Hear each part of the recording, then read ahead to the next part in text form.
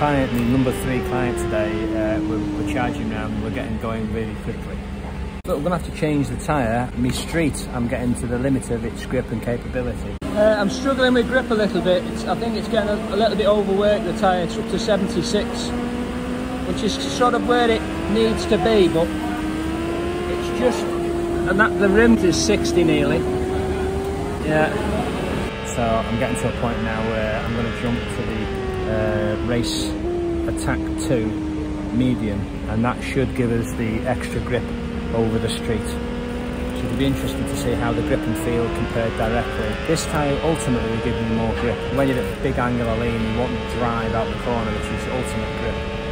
We are going really quickly, so it's just obviously got to a point where it's reached its limit, as it were.